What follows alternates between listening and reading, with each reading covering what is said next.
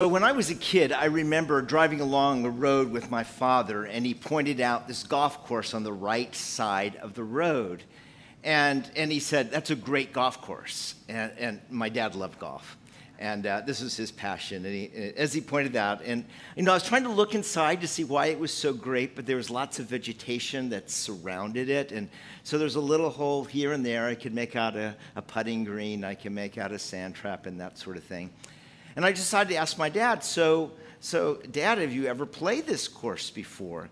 And he said, "Well, no, I actually haven't. This is a club that's really very, very exclusive. It's for the very, very rich, with huge initiation fees of hundreds of thousands of dollars." And I remember thinking to myself, so behind there is another world, a world that I didn't have access to, but a world that other people did. And similarly, until the time of Jesus, all humanity shared in this lack of access into the kingdom of God. Our ancestors' rebellion in the garden had cursed the world and our relationship with God, obstructing us from his kingdom. And when Jesus began his ministry, he proclaimed, "The kingdom of God is now at hand." And in his coming, he was offering humanity access to something that they never had before, the kingdom of God. So we're in the midst of a sermon series called "The Kingdom of God is Here." Now, last week we saw that the kingdom is where God's will is fulfilled. Where God's will is perfectly carried out, there we find the kingdom of God. So in heaven, God's will is perfectly fulfilled, so you have the kingdom of God. But on earth, it's only here where God's will is carried out. Now, in this kingdom, God is the sovereign, and his subjects are those who are completely loyal to him. And like every kingdom, there's an ethical code for how its citizens are to behave. And if we learn them, then we will become blessed in the kingdom of God. So I just invite you to turn in your Bibles. We're going to be looking at a portion of Matthew chapter 5 and of Matthew chapter 7. So Jesus' famous words of the Sermon on the Mount represents the most important and comprehensive statement about what goodness looks like in the kingdom of God. In it, Jesus says in 7:21, "Not everyone who says to me, 'Lord, Lord,' will enter the kingdom of heaven, but the one who does the will of my Father in heaven." So even though that we're saved by faith alone in Christ and made subjects of his kingdom, we learn as we trust in him day by day to live according to his will. And as we do, he is transforming us into the image of his Son. Now, this sermon expresses how God wants us to live. But how seriously can we take these words? So one standard Christian interpretation of the Sermon on the Mount is that Jesus has intentionally set an impossibly high standard. It is so high. He says things like, "You therefore be perfect as your heavenly Father is perfect." Not because he really expects us to be perfect, but that he might show us grace for salvation. And as a result, what's the church do? The church focuses on getting people through the door in Jesus, and that provides no clear, comprehensive message for how we're to live our life. Because its most important text on ethics is merely considered some ideal that we're never supposed to attain to. And so it's an ideal at best, and at worst, a mystery. But how did Jesus intend us to take these words? What did he suggest? Well, at the very end of chapter 7, we find one of the most memorable parables that Jesus, ever gave. And so what we have in this parable are two men. And the first is a wise man who built his house on rock. And it says that the rains fell, that the floods came, that the winds blew and beat on the house, and the house stood because it was built on rock. Now the second foolish man built his house on sand. And the rains fell, and the floods came, the winds blew against the house, and the house fell. And it says, great was the fall of it. And the question is, who does the wise man represent? Now, without looking carefully at the text, we might be tempted to say, well, it's those who put their faith in Jesus, right? That's who Jesus is talking about, the ones who put their faith in him.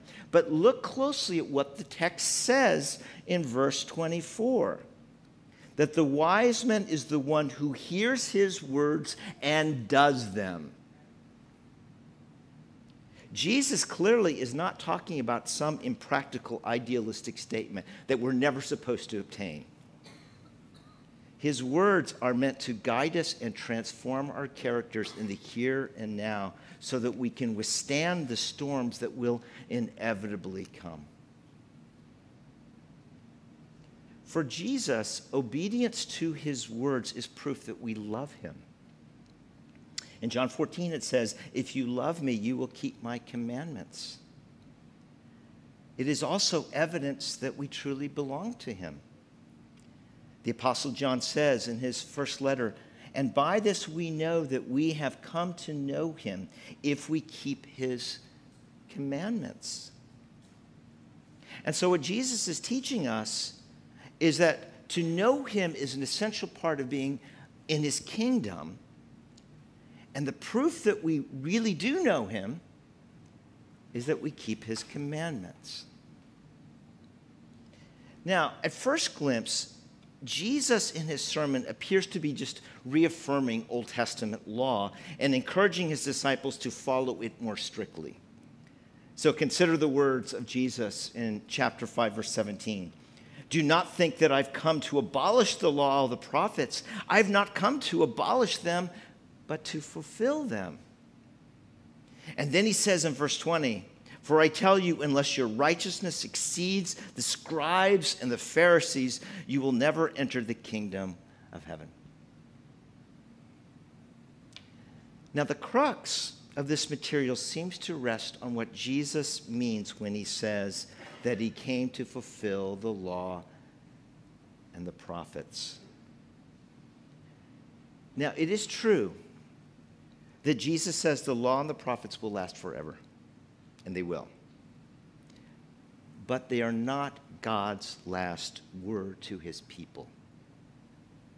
Indeed, the prophets and the law pointed to another time, a time in the future, a time when the law will be fulfilled. Passages in Jeremiah and Ezekiel, for instance. And what Jesus is saying is that his coming has brought to fulfillment that time. Now, the Pharisees focused on the action of literal obedience and forced conformity to the law, while the heart, the part inside here, the inner dimension, was left unchanged. Obey the law. That's all you're supposed to do. It doesn't matter what's in your heart. Just obey the law. It's the exterior that matters. But Jesus teaches that actions don't emerge from nothing. We do the things that we do because that's what's in our heart.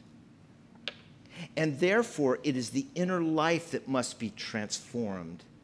And then the outer actions will follow. Now, the ethics of the kingdom of God operate differently than the ethics of other kingdoms. So in the kingdom of Saudi Arabia, for instance, so the legal system is based on Islamic law derived from the Quran and the traditions of Muhammad. And to enforce the laws requires laws such as this. So they have very strict laws like this. Strict separation of the sexes in public. So men and women are not supposed to be congregating together in public.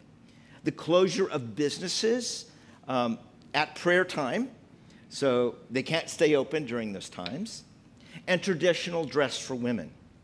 And so to ensure that these religious laws are carried out, the religious police patrol going up and down the streets, wanting to basically report and interrogate anybody who breaks the law. And so fear drives obedience.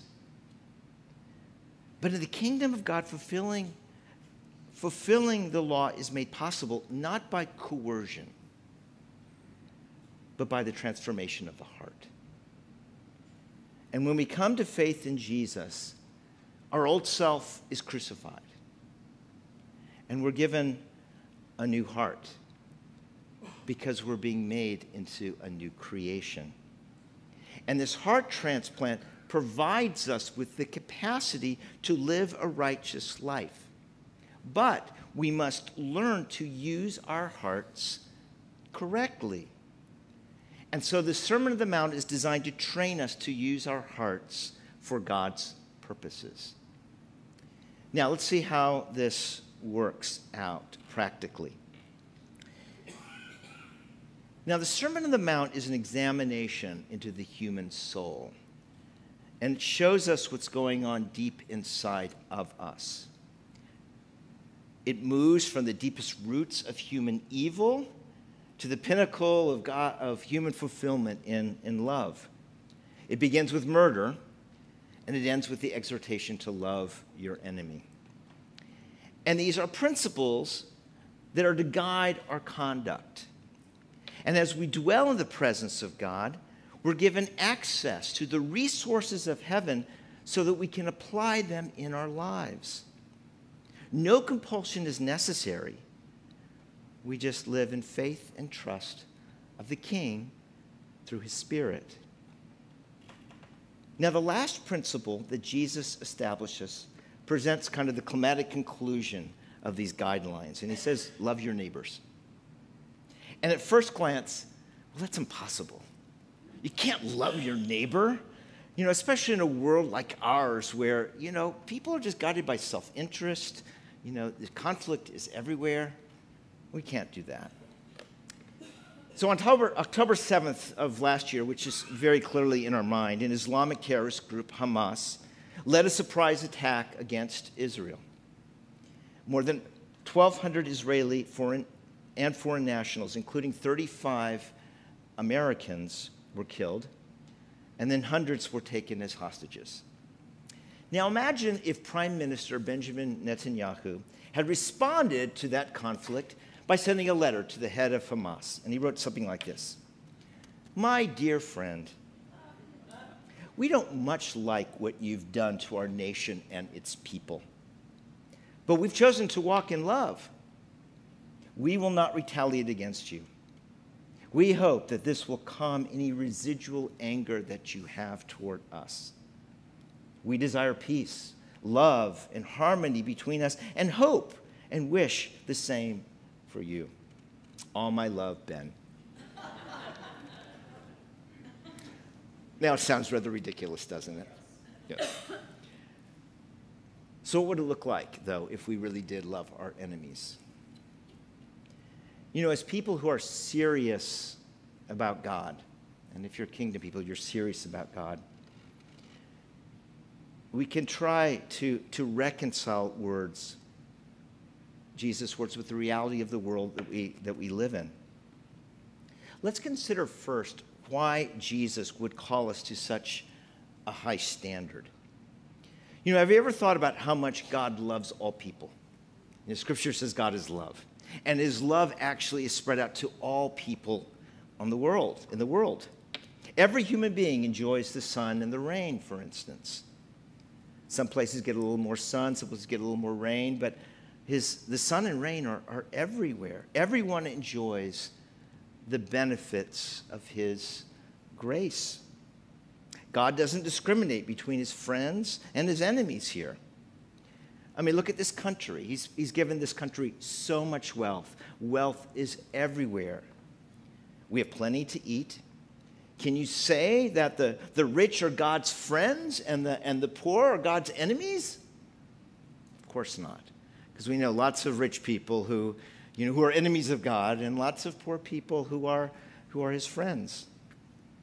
God's provision isn't targeted to those that he loves. His enemies are incredible beneficiaries of his blessings. In fact, according to Romans chapter 5:10, all human beings begin as enemies of God.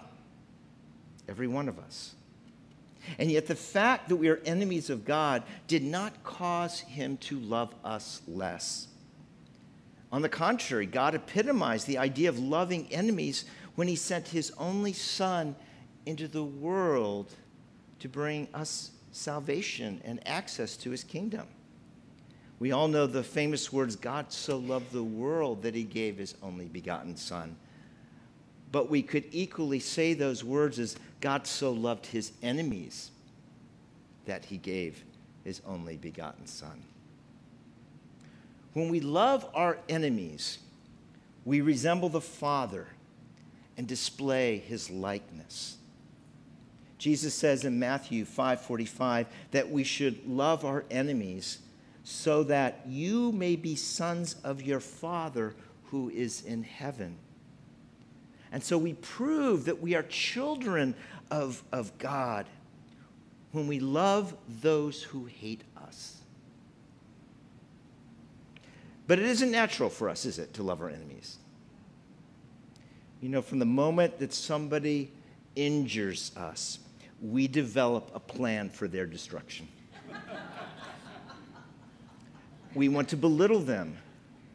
We want to tear them apart. We want to hurt them 10 times more than they hurt us. At least that's who we are in our flesh, right? Love doesn't mean being nice to people and allowing error to go unchallenged. Love is not incompatible with rebuke. Indeed, all of Matthew 23 is dedicated to Jesus' rebuke of the Pharisees. And that's why the imaginary letter to the head of Hamas is so ridiculous, because it really isn't love. In the sermon, Jesus teaches that it is not particularly extraordinary to love those who love us. Benevolence restricted only to members of one's own circle is no more than what the rest of the world practices. It's basic human instinct. Everyone loves his own people. Even the members of Hamas do that. But the children of God are to be different because they love their enemies. Now look around for a moment. Any one of us can suddenly become an enemy to one another. It can happen so quickly. And when that happens, we begin to avoid them. We begin to exclude them. And it can be very subtle sometimes.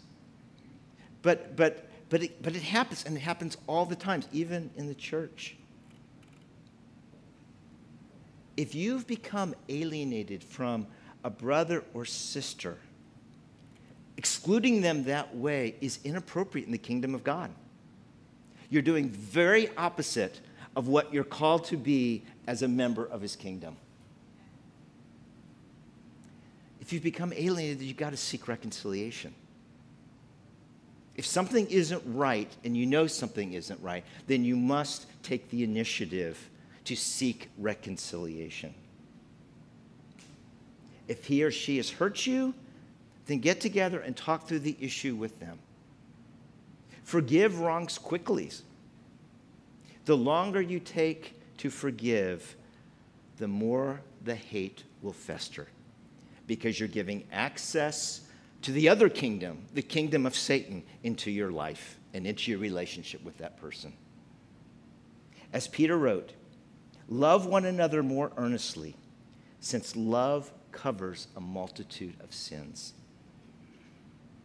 When we love our enemies, we fulfill the will of God. And you'll find something amazing when you start fulfilling the word of God, you'll find that the kingdom of God comes upon you. Like there's a spiritual power that kind of accelerates your life. I want to read something from actually King David, because he learned this lesson as a king. And he said this in 2 Samuel 23:3. When one rules justly over men, ruling in the fear of the Lord, God dawns on them like the morning light, like the sun shining forth on a cloudless morning, like rain that makes grass to sprout from the earth. See, he knew that when he walked in obedience, God blessed his kingdom. You'll suddenly find grace to do things that you were never able to do because you're walking in the kingdom, the power of the kingdom. And the fruit of the Spirit will be evident in your life. Spiritual darkness will subside. If there's spiritual darkness in your life, something isn't right. Don't accept that. Don't accept spiritual darkness in your life and your family. You're not being a good steward of your life and your family if you are. But it will subside. And you will find yourself with an overwhelming joy that's inexplicable. The presence of joy is a really good sense of whether you're walking in the will of the Lord or not. Jesus said, I came that they may have life and have it abundantly. He really meant that. That wasn't, oh, when we die, that's what we can expect. He meant it for the here and now. That's the way the kingdom works. And in the kingdom, that abundant life is made possible when we walk in his will. You want God's blessing? Walk in God's will. That's the way that the kingdom works. Amen.